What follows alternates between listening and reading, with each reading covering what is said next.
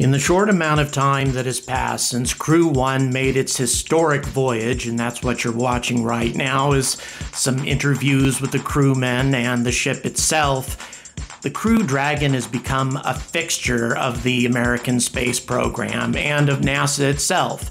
However, relatively few launches have been carried out. In spite of this, an all-civilian launch at the time of this recording is going to be launching in just a few hours. Now, reason would dictate that the first all-civilian mission of Crew Dragon follow the same procedures and the same trajectories of previous missions, with the exception of not docking with the ISS. The same orbit, the same capsule, the same technology, essentially making this as routine as possible, especially since you have people who only have a few months of training on board. And yet, this is not what is happening. At the insistence of Jared Isaacman, who's the guy that's paying for all of this and the commander of the mission, the Inspiration 4 flight is going to be pushing Crew Dragon to unusual boundaries, a different orbit and a higher orbit than mankind has gone to in over half a century. Plus, there have been new technological modifications that have been made to Crew Dragon that have yet to be tested in space. All of this is very interesting. It's exciting to push boundaries, and very interesting that it is for civilians who will be pushing this boundary. Now, given the technology involved and the company involved, I have every confidence that this mission will be a resounding success. But what's very important is the fact that this mission must be a success, because this mission is the most important SpaceX flight to date. Why is this the case? My name is Jordan Wright. I was born in the same year that the human race took its first steps on the surface of another world, and then we promptly betrayed those people's legacy by never going back. But now, over half a century later, there's a new breed of pioneers that are seeking to finish what these people set out to do so long ago. But there is trouble as well. So it's time for commentators like me to stop being polite and start getting angry!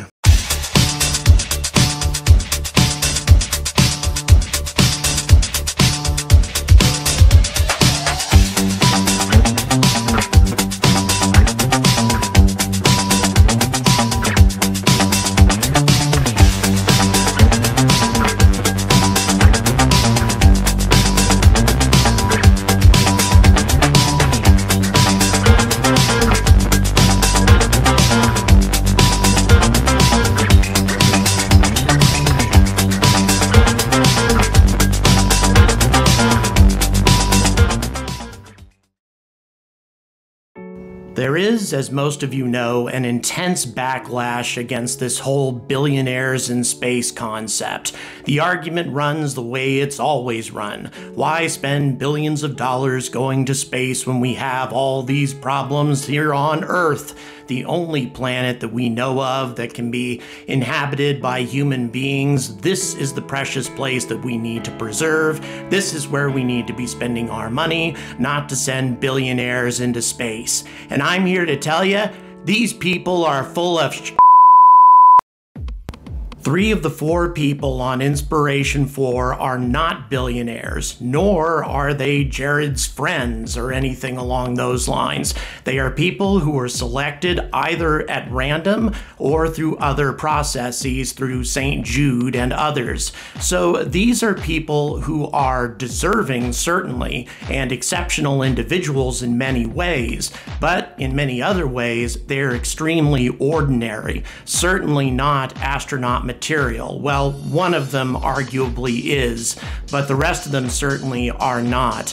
And that's the whole idea behind this. Not to take them to the ISS, obviously, but to take them to orbit. Ordinary people who have not gone through the extensive NASA vetting process will have a chance to experience things that most astronauts experience. Not going to the ISS, of course, but they will be experiencing the G-forces of takeoff, more importantly, the G-forces of re-entry in that experience, and they are also going to an orbit that no other human spacecraft has gone to since the 1960s.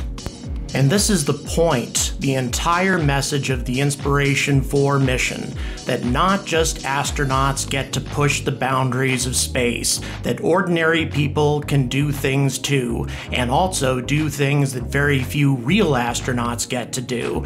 And this is something that is truly exciting and in many ways frightening for the people involved. 2 of the 3 people who are on this ship had to think extensively and talk with their families before they made the decision to go, and only one of these 3 people can really be defined as an extreme space enthusiast. So let's meet some of this crew. This is an interview from space.com. Go ahead and stop by there if you want to actually see the interview. But the fellow on the left is obviously Jared Isaacman. I wouldn't actually define him as a space enthusiast, but more of an extreme experiences enthusiast. He's been many places across the planet, many dangerous places with very harsh environments, pushing his body to the limit, and this is just another experience for him, I believe, an extreme experience, an experience he certainly believes in, and he also flies high-performance jets like the MiG-29, so all of that makes sense, but I believe that he's going to move on to other experiences once this is done that have nothing to do with space. Whereas on the other hand, Dr. Cyan Proctor is a space enthusiast through and through.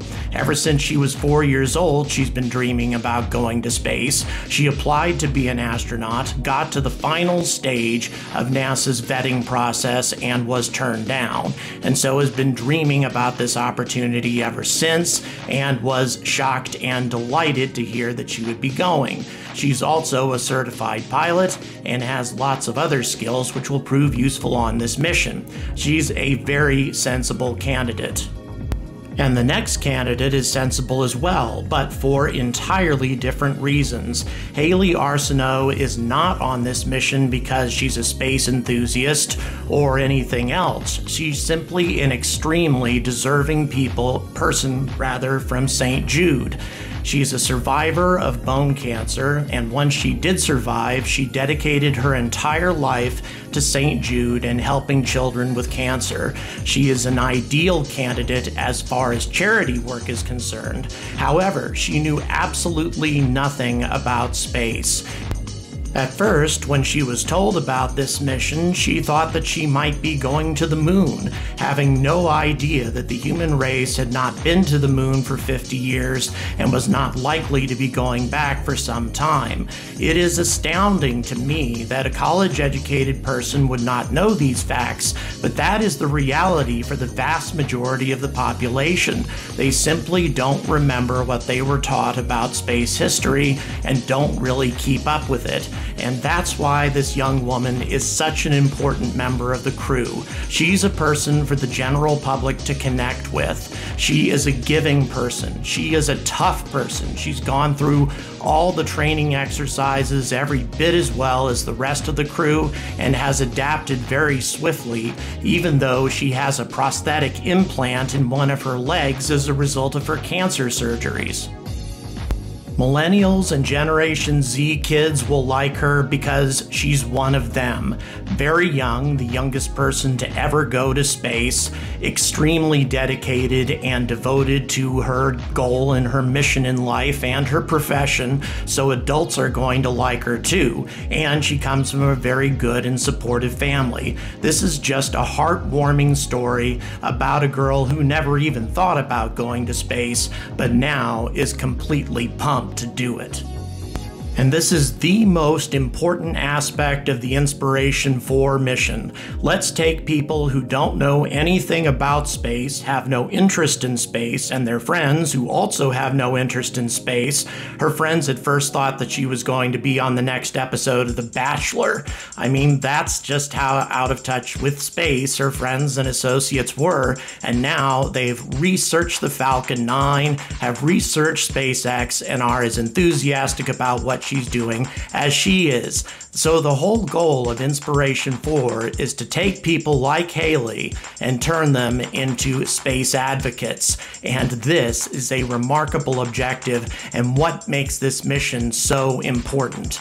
But it's not the only thing. The one candidate who truly represents the rest of us is Chris Zimbroski, and I hope I'm pronouncing that name right, but in any event, Chris is a guy who is so much like the rest of us. He entered the contest to go on Inspiration 4 mostly as a whim. Yes, he went to space camp, and yes, he did have some interest in NASA, but he didn't tell his wife that he had entered into the contest. When they started calling him, his wife thought that it was a telemarketer calling, and even when Inspiration got him on a Zoom call or a conference call of some kind, at first he thought that they were trying to sell him something. I mean, his enthusiasm for space is definitely there, but he's not exactly a massive space advocate. He is a generous giver to charity, there's no question about that, but we wouldn't call him an exceptional 1 in a million charitable supporter or anything along those lines. He's just an ordinary guy. And even though he was a bit intimidated by certain parts of the intense training program, he has risen to the occasion and pulled his own weight. Again, sending a message to the rest of us that just about anybody, no matter how ordinary, can dream of doing this, can train to do it, and head to orbit legitimately and safely. Is this guy a billionaire? Hell no. Is he friends with billionaires? Hell no. As a matter of fact, neither were a lot of the other people on Virgin the Galactic or even on the New Shepard flight with Wally Funk. So that's what makes this mission so important, is to demonstrate that this is not just a billionaires only club.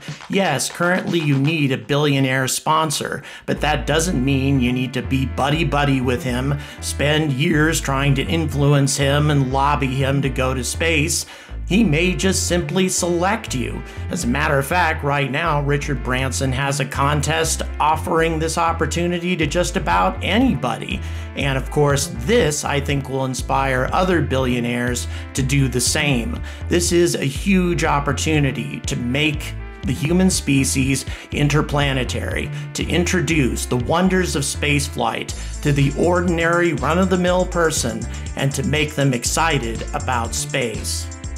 SpaceX and commercial space has a tremendous amount to gain from this. However, they also have a lot to lose. At Jared Isaacman's request, or kind of insistence actually, the orbit of this Crew Dragon is going to go higher than any Crew Dragon before it. Indeed, any manned capsule whatsoever since the early parts of the space program. It is the 9th highest orbit achieved by any manned spacecraft. By way of comparison, the International Space Station flies at a height of about 408 kilometers, whereas this will achieve a perigee, or an apogee rather, of 575 kilometers. Is this problematic? Well, the Crew Dragon was designed to re-enter from this kind of altitude. However, the higher your orbit, the faster your re-entry speed, simply because you're accelerating from your higher orbit all the way to the point to where you start hitting the atmosphere, which means it's going to put a greater strain on the heat shield. An unacceptable strain? No. Has it been tested at this kind of heat and this kind of pressure? Yes. However, has this ever been done with a Crew Dragon spacecraft, or indeed any spacecraft for many, many years? No, it has not. It's a bit of a unique risk. And the heat of re-entry is nothing to be trifled with. These are satellite components that are being exposed to a plasma simulator that essentially simulates the heat of re-entry. Look how quickly this thing is falling apart. Without a heat shield, you're pretty much done for. Of course, Crew Dragon has a fantastic heat shield, but it's not a heat shield that's ever been tested at this particular velocity. Yes, it's been tested in a lab, but not in practice. Do I regard this as a huge risk? No, not at all. I think it's an acceptable risk, but it's a risk nonetheless. Now, to be perfectly clear, I am not really concerned about this mission at all. I think it has an incredibly high chance for success, but it is the re-entry that bothers me the most. I'm not worried about the launch. The Falcon 9 has a tremendously solid launch record, and plus it has a great abort system in case there's a problem. However, during the re-entry, it's going to be a different velocity, a different trajectory. Everything's going to be different than what SpaceX has dealt with in the past.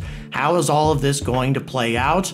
Well, we can simulate it and we can make predictions, but we can't say with 100% certainty that everything's going to go well. I would say more like 99.9.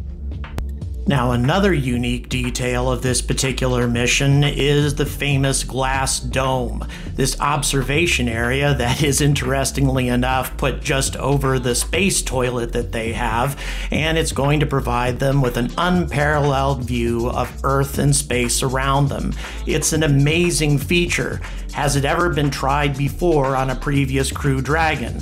No. Has it been tested extensively? Well, of course, in laboratories, but it's interesting to me that this feature, which is important to the structural integrity of Crew Dragon, is being tried out for the first time on a civilian mission. Then again, this mission is all about pushing boundaries, and I'm confident that it is safe. But I just do find it interesting that it's being used for the first time, untried technology, on a civilian mission. And this leads me to the last detail of what makes this mission so important for SpaceX.